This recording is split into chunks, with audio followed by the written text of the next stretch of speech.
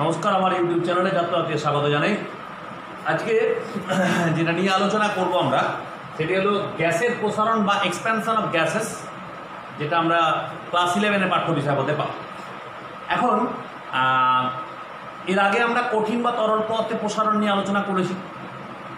সেখানে একথা বলা হয়েছে যে কঠিন এবং তরলের মধ্যে কঠিন তরল ছাড়া গ্যাসের যে প্রসারণ হয় সেটা কঠিন তরলের থেকে অনেক গুণ বেশি প্রসারণ হয়। এবং যেহেতু গ্যাসের কোনো নিজস্ব আকার বা নিজস্ব কোনো আয়তন নেই, সেজন্য কঠিন বা তরলের মতো সেই ধরনের কোনো প্রসারণ গুণাঙ্ক, মানে দৈর্ঘ্য প্রসারণ গুণাঙ্ক, ক্ষেত্র প্রসারণ গুণাঙ্ক বা সেই ধরনের আয়তন প্রসারণ গুণাঙ্ক নেই। আবার তরল পদার্থের বেলায় যেমন আপাত প্রসারণ গুণাঙ্ক বা প্রকৃত প্রসারণ গুণাঙ্ক রয়েছে, গ্যাসের বেলায় আবার সেটাও নেই যে আপাত বা প্রকৃত প্রসারণ গুণাঙ্কও নেই। আসলে তার কারণ হলো গ্যাসীয় পদার্থকে উত্তপ্ত করতে গেলে একটি পাত্রের মধ্যে রেখে গ্যাসীয় পদার্থকে উত্তপ্ত করতে হবে, ঠিক কথা, কিন্তু গ্যাসীয় পদার্থের প্রসারণটা কঠিন পদার্থের প্রসারণের তুলনায় অনেক গুণ বেশি।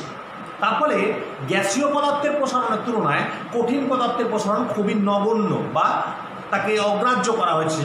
সেজন্য এক্ষেত্রে আর আপাত প্রসারণ বা প্রকৃত প্রসারণ তরলের মতো সেটা আনা হয়নি। এখন গ্যাসীয় পদার্থের প্রসারণের যে প্রাথমিক অংশটা, অর্থাৎ গ্যাসীয় পদার্থের প্রসারণ জানতে গেলে প্রথমে আমাদের প্রাথমিক একটা সূত্র জানার দরকার, যেমন চার্লসের সূত্র, বয়েলের সূত্র এবং তাদের সমন্বয় ইত্যাদি। এগুলো আমরা দশম শ্রেণীতে পড়েছি। এগুলো আর একবার জানতে চাইলে বা এগুলো আর একবার দেখতে চাইলে আমাদের আরও একটি ভিডিও আছে, সেটি হলো গ্যাসের আচরণ বা বিহেভিয়ার অফ গ্যাসেস, একটি ভিডিও আছে। সেই গ্যাসের আচরণ বা বিহেভিয়ার অফ গ্যাসেস, সেই ভিডিওটা দেখে নিলে এর প্রথম দিকের অংশটা সেখানে আলোচনা করা আছে। চার্লস, বয়েল, সেখানকার লেখচিত্র বা তাদের সমন্বয় ইত্যাদি সেই সংক্রান্ত ব্যাপারটা বা সেখানে লেখা রয়েছে। তো সেগুলো নিয়ে আমি আর আলোচনায় যাচ্ছি না, সেগুলো যেহেতু ওখানে আছে, আমি বাকি অংশটুকু নিয়ে আলোচনায় চলে আসি। এখন চার্লস এবং বয়েলের সূত্র ছাড়াও আরও একটি, যেমন আমরা এখানে চার্লসের সূত্রে যেটা পেয়েছি, আমি তার গাণিতিক রূপটা একবার দেখে দিই। চার্লসের সূত্রে গাণিতিক রূপটা ছিল VT সমান V0 × 1 + T/273। এই ঠিক চার্লসের সূত্রের মতোই আরও একটি সূত্র আছে যেটিকে বলা হয় চাপের সূত্র বা রেনোর চাপের সূত্র। একেবারে চার্লসের সূত্রেরই অনুরূপ বা চার্লসের সূত্রেরই মতো।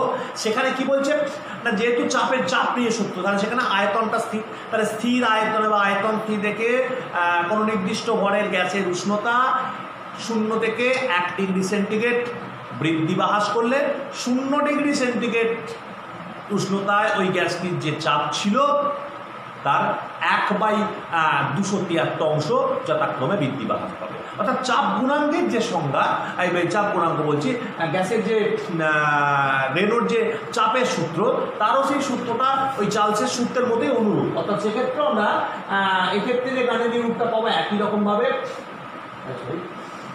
PT = P0 × 1 + T/273, এটা রেনোর চাপের সূত্রের গাণিতিক রূপ। এবং দুটো সূত্র থেকেই আমরা আগেও দেখিনি, দুটো সূত্র থেকেই যেটা পাওয়া যায় মূলত এই দুটো সূত্র থেকেই, যে একথা আমরা আগে সেই ভিডিও আলোচনা করা হয়েছে যে উষ্ণতা যখন -273 ডিগ্রি সেন্টিগ্রেড আসবে, উষ্ণতা কমতে কমতে, তখন দেখা যাচ্ছে কি না ওই উষ্ণতায় গ্যাসের চাপ এবং গ্যাসের আয়তন উভয় শূন্য হয়ে যাবে। এবং এই কথা বলা হয়েছিল, এবং এটাকে আমরা বলি পরম শূন্য তাপমাত্রা বা অ্যাবসলিউট জিরো টেম্পারেচার।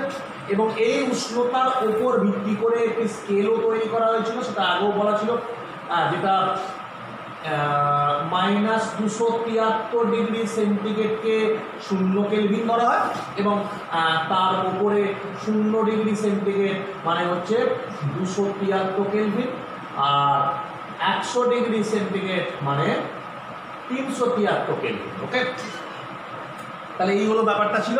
এবং আরও একটা কথা এখানে বলে নিই যে এই পরম শূন্য তাপমাত্রা, এবং এখানে আরও একটা কথা যে কেলভিন স্কেলে কোনো তাপমাত্রা পেতে গেলে কী করতে হবে না, সেন্টিগ্রেড স্কেলে তার তাপমাত্রার সঙ্গে 273 যোগ করলে কেলভিন স্কেলে তাপমাত্রা পাওয়া যাবে।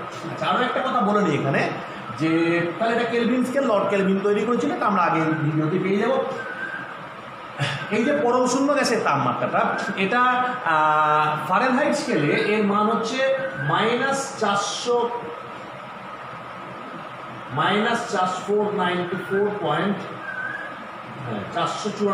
প্রায় 494 মতো। এখন 4 ডিগ্রি ফারেনহাইট, ফারেনহাইট স্কেলে এর মান হচ্ছে 459.4 ডিগ্রি ফারেনহাইট। অর্থাৎ ফারেনহাইট স্কেলে এই উষ্ণতাটাকে বলা হয় পরম শূন্য উষ্ণতা।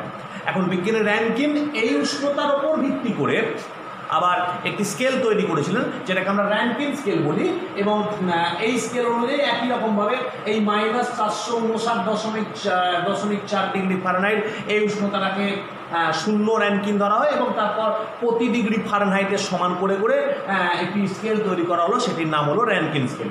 এবং এই র্যানকিন স্কেল অনুযায়ী যে কোনো তাপমাত্রা পেতে গেলে, যে কোনো র্যানকিন স্কেলে তাপমাত্রা যদি পেতে যায়, র্যানকিন স্কেলে তাপমাত্রা কি ধরি, র্যানকিন স্কেলে তাপমাত্রা পেতে গেলে এই 459.4কে তার সঙ্গে টিটা যোগ করতে হবে, তাহলে র্যানকিন স্কেলের তাপমাত্রা আমরা সেখান থেকে পেয়ে যাব। তাহলে এই হলো ওখানকার স্কেল সংক্রান্ত কিছু আলোচনা আমরা পেয়েছি। আচ্ছা, এরপরে যে জায়গাটা নিয়ে আমরা একটু আলোচনায় চলে আসি, সেটি হলো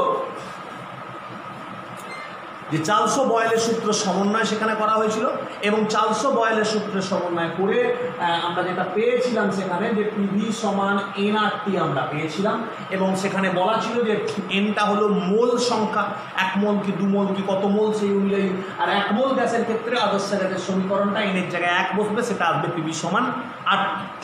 আর এখান থেকে আর এর যে সার্বজনীন গ্যাস ধ্রুবক, যে আর এর মান 8.314 into 10 to the power 7 এত আর মোল to the power -1 kelvin to the পাওয়ার -1 বা 8.314 এত জুল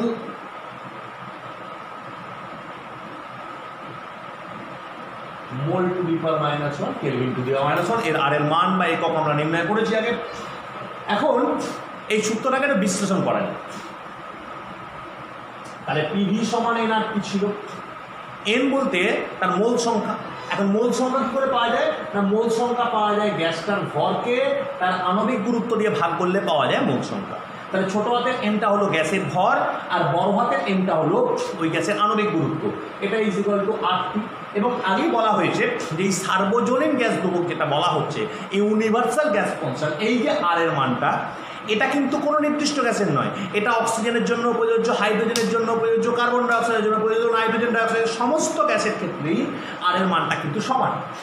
আচ্ছা, এখন এই সূত্রটা আমরা এখানে পেয়েছি, তাহলে এখান থেকে আমরা লিখতে পারবো পিভি সমান, যদি এভাবে লিখি আমরা এম, এটাকে R/M নিয়ে চলে এলো ইন্টু টি, এমটাকে আর এর নিচে নিয়ে এসেছে, তাহলে যেটা আসছে পিভি সমান এম ছোট হাতের আর ইন্টু টি পেলাম। এই ছোট হাতের আরটা কে বলা হয় আপেক্ষিক গ্যাস ধ্রুবক।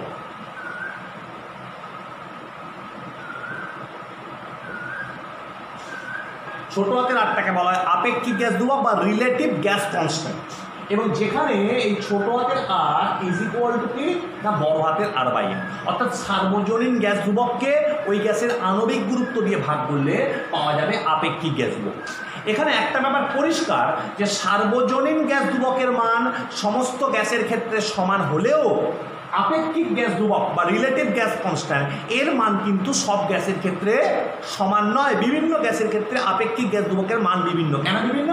তার কারণ বিভিন্ন গ্যাসের এই এম বা আণবিক গুরুত্বটা আলাদা। হাইড্রোজেনের আণবিক গুরুত্ব 2, অর্থাৎ সেটা এখানে এক্ষেত্রে 2 বসবে। অক্সিজেনের ক্ষেত্রে আণবিক গুরুত্ব 32, কার্বন ডাইঅক্সাইডের আণবিক গুরুত্ব 40, অর্থাৎ প্রত্যেকটা ক্ষেত্রে, যেমন হাইড্রোজেনের ক্ষেত্রে ফর হাইড্রোজেন সার্বজনীন গ্যাস, এই আপেক্ষিক গ্যাস ধ্রুবক কত হবে না, আপেক্ষিক গ্যাস ধ্রুবক সমান সার্বজনীন গ্যাস ধ্রুবক বাই এম, তার মানে 8.314 into 10 to the power 7 by হাইড্রোজেনের আণবিক গুরুত্ব 2, তার মানে কত আসছে, তার মানে আসছে 4.157 ইন্টু 10 টু দি পাওয়ার 7, এটা হয়ে যাবে আর মোল যেটা ছিল এটা হয়ে যাবে গ্রাম to the power -1 kelvin to the পাওয়ার -1। এটা হয়ে গেল হাইড্রোজেন। ঠিক একই রকমভাবে আমরা এটা অন্যান্য গ্যাসের ক্ষেত্রেও নির্ণয় করতে পারবো। আমরা যদি অক্সিজেন গ্যাসের ক্ষেত্রে নির্ণয় করতাম তাহলে এই জায়গাটা 32 বসাতাম, আমরা যদি কার্বন ডাইঅক্সাইড গ্যাসের আপেক্ষিক গ্যাস নির্ণয় করতে চাই তাহলে এর জায়গাতে 44 বসাবো। অর্থাৎ বিভিন্ন গ্যাসের ক্ষেত্রে সার্বজনীন গ্যাস ধ্রুবকের মানটা সমান হলেও আপেক্ষিক গ্যাস ধ্রুবকের মানটা কিন্তু বিভিন্ন গ্যাসের ক্ষেত্রে বিভিন্ন। আচ্ছা, এখানে আরো একটা জিনিস আমি ছোট করে দেখিয়ে দিই যে চার্লস বয়েলের সূত্র সমন্বয় করতে গিয়ে আমরা পেয়েছি যে P1 V1 by T1 is equal to P2 V2 by T2, এটা আমরা পেয়েছি চার্লস বয়েলের সূত্র সমন্বয় করতে গিয়ে। এখন এখান থেকে আরো একটা ব্যাপার যেটা পাওয়া যায় যে এদের সঙ্গে ঘনত্বের সম্পর্ক একটা পাওয়া যায়। আসলে এটাকে লেখা যায় P1 বাই আয়তন মানে কি ভর বাই ঘনত্ব, ভরকে ঘনত্ব দিয়ে ভাগ করলে P1 এটা M1 বাই D1 T1 আর এটা P2 এটা করে দিলাম M2 বাই D2 T, কারণ V1 এর জায়গায় কি লিখেছি M1 বাই D1, V2 এর জায়গায় কি লিখেছি M2 বাই D2। এখন উষ্ণতা বা চাপ পরিবর্তন করলে গ্যাসের নিশ্চয়ই ভরের পরিবর্তন হওয়ার কথা নয়, অর্থাৎ এক্ষেত্রে এই M1 এবং M2 এরা দুজনের সমান। আর যেহেতু M1 M2 সমান সেজন্য আমরা এখানটা লিখতে পাচ্ছি P1 by D1 T1 is equal to P2 by D2 T2, এটা কিন্তু সমান হবে। বা এখান থেকে আমরা বলতে পারি P1 by P by DT, এটা is equal to কনস্ট্যান্ট বা ধ্রুবক। এটাই ঘনত্বের সঙ্গে চাপ ও পরম স্কেলের উষ্ণতার মধ্যে সম্পর্ক। এখন এরপরে আমরা চলে আসি একেবারে যে জায়গাটায় বা যে অংশটায় আলোচনা নিয়ে এবার আসবো। আসলে মূল আলোচনাটাই যে কঠিন পদার্থের ক্ষেত্রে আমরা দেখেছি দৈর্ঘ্য প্রসারণ গুণাঙ্ক আছে, ক্ষেত্র প্রসারণ গুণাঙ্ক আছে, আয়তন প্রসারণ গুণাঙ্ক আছে। আচ্ছা ঠিক আছে, তরল পদার্থের ক্ষেত্রে দৈর্ঘ্য ক্ষেত্রফল না থাকলেও তার আয়তন প্রসারণ ছিল, তবে আয়তন প্রসারণটা দুরকম ছিল, একটা আপাত প্রসারণ ছিল, একটা প্রকৃত প্রসারণ ছিল। আমার প্রশ্ন এখানে যে তাহলে তরল পদার্থের এই গ্যাসীয় পদার্থের বেলায় কি সেই ধরনের কোনো প্রসারণ গুণাঙ্ক নেই? আমরা সেই জায়গাটা এবারে আসি। গ্যাসের ক্ষেত্রে সেই ধরনের প্রসারণ গুণাঙ্ক দুটো আছে, একটাকে বলা হয় আয়তন গুণাঙ্ক আর একটাকে বলা হয় চাপ গুণাঙ্ক। কেন গ্যাসের বেলায় দুটো মানে এরকম না? আসলে কোনো গ্যাসকে, কোনো গ্যাসীয় পদার্থকে নিয়ে যদি উত্তপ্ত করা হয় তখন তার চাপ এবং আয়তন উভয়েরই পরিবর্তন হবে। এটা কিন্তু কঠিন বা তরলের ক্ষেত্রে হয়নি। গ্যাসীয় পদার্থের বেলাতেই গ্যাসীয় পদার্থকে উত্তপ্ত করলে তার আয়তনেরও পরিবর্তন হবে, তার চাপও পরিবর্তন হবে, দুটো একসঙ্গে পরিমাপ করা অসুবিধাজনক। সেজন্যে কী করা হবে না, একবার আয়তনটা স্থির রেখে উষ্ণতা বৃদ্ধিতে তার চাপের পরিবর্তন পরিমাপ করা হবে, আর একবার তার চাপটা স্থির রেখে উষ্ণতার পরিবর্তনে আয়তনের পরিবর্তন হিসেব করা হবে। এই জন্যে গ্যাসের দুটো গুণাঙ্ক, একটা হচ্ছে চাপ গুণাঙ্ক, একটা আয়তন গুণাঙ্ক। আমরা যদি আয়তন গুণাঙ্কের কথায় আসি,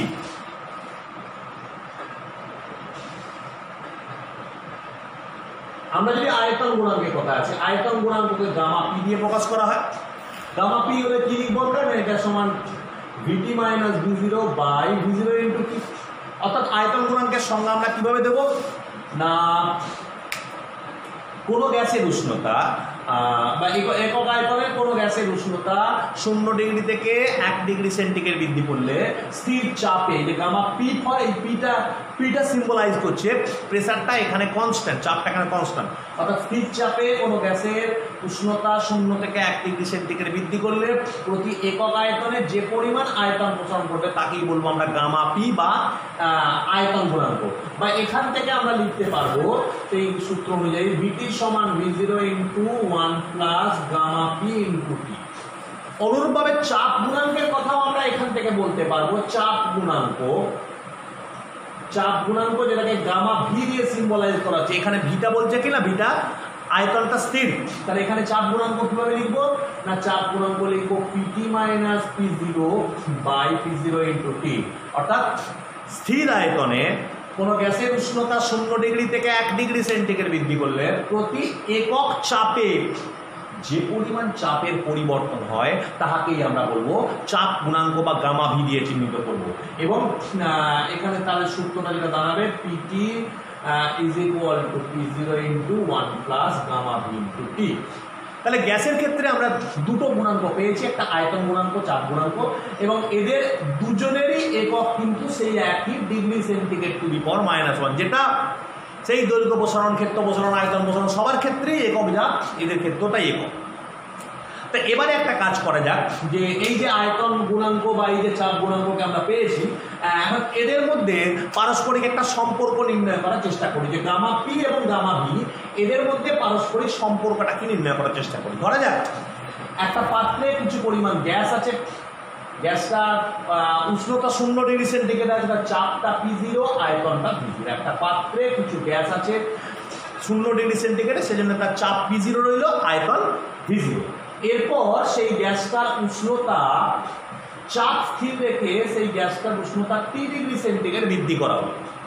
তো তাহলে কি হলো, যেহেতু 3 ডিগ্রি সেন্টিগ্রেড বৃদ্ধি করা হয়েছে, চাপটা স্থির রেখে, চাপটা P0 ছিল P0ই থাকবে, আয়তনটা পরিবর্তন হয়ে V0 থেকে হলো V।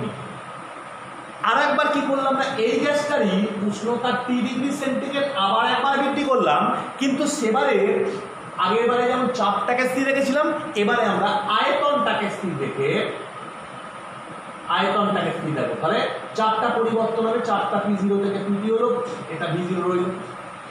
এখন এই যে দুটো গ্যাস আমরা পেয়েছি, একই জায়গা থেকে পেয়েছি, অর্থাৎ দুটো গ্যাসেরই ভর সমান হবে নিশ্চয়ই। দুজনের ক্ষেত্রে উষ্ণতা 3 ডিগ্রি সেন্টিগ্রেড বৃদ্ধি করেছে, মানে তাদের ভরটাও সমান, তাদের উষ্ণতাও সমান। তাহলে এবার একটু ভেবে দেখি কোন সূত্রের ক্ষেত্রে ভর এবং উষ্ণতা দুটো ধ্রুবক থাকে, দুটো স্থির থাকে, সেটা হচ্ছে বয়েলের সূত্র। অর্থাৎ এদের মধ্যে এক কাজ করি, আমরা বয়েলের সূত্র প্রয়োগ করে দেখি। এদের মধ্যে বয়েলের সূত্র প্রয়োগ করে দেখি। বয়েলের সূত্রে কি জানি আমরা, না বয়েলের সূত্র অনুযায়ী যে P1 V1 সমান P2 V2 হয়। তো এখানে আমরা কি লিখতে পারবো, এখানে এই অনুযায়ী লিখতে পারবো P0 VT সমান PT ইন্টু V0।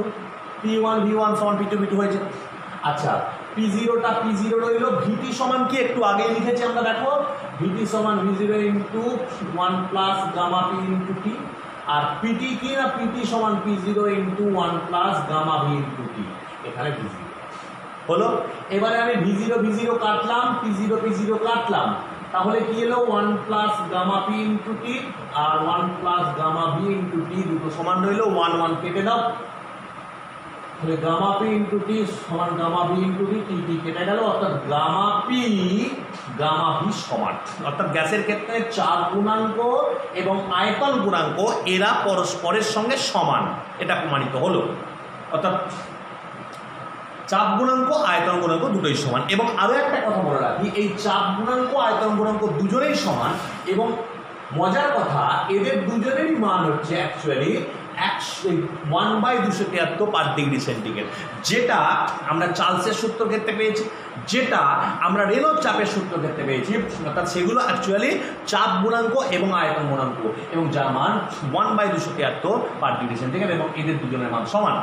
তাহলে এই হলো গ্যাসের প্রসারণ। এবং একটা মানে গুরুত্বপূর্ণ ব্যাপার, যেটা কঠিন পদার্থের বেলায় কি দেখেছি, বিভিন্ন কঠিন পদার্থের ক্ষেত্রে লোহার প্রসারণ গুণাঙ্ক একরকম, তামার একরকম, নিকেলের একরকম, পিতলের একরকম। তরলের ক্ষেত্রে কি দেখেছি, জলের প্রসারণ গুণাঙ্ক একরকম, পারদের একরকম, গ্লিসারিনের বিভিন্ন জনের বিভিন্ন রকম। কিন্তু গ্যাসের মধ্যে বা গ্যাসীয় পদার্থদের মধ্যে কিন্তু তা নয়। গ্যাসীয় পদার্থদের ক্ষেত্রে সবারই প্রসারণ গুণাঙ্কটা সমান। মানে এটা হাইড্রোজেনের জন্য প্রযোজ্য, এটা অক্সিজেনের জন্য প্রযোজ্য, এটা কার্বন ডাইঅক্সাইডের জন্য প্রযোজ্য, এটা নাইট্রোজেন ডাইঅক্সাইডের জন্য প্রযোজ্য। সমস্ত গ্যাসের জন্যই কিন্তু এটা প্রযোজ্য। সব বিভিন্ন গ্যাসের যে এই গামাপির মান যে বিভিন্ন হবে তা কিন্তু না, সব গ্যাসের ক্ষেত্রেই এই গামাপির মান সমান, এবং তারা নিজেরাও সমান, যার মানটা 1/273 পার ডিগ্রি সেন্টিগ্রেড। তাহলে এই হলো গ্যাসের প্রসারণ বা এক্সপ্যানশন অফ গ্যাস। তোমরা এটা ভালো করে তৈরি করবে। কোনো প্রশ্ন থাকলে নিশ্চয়ই আমার কমেন্ট বক্সে জানাবেন। সকলকে ধন্যবাদ জানাই ভিডিওটি শোনার জন্য।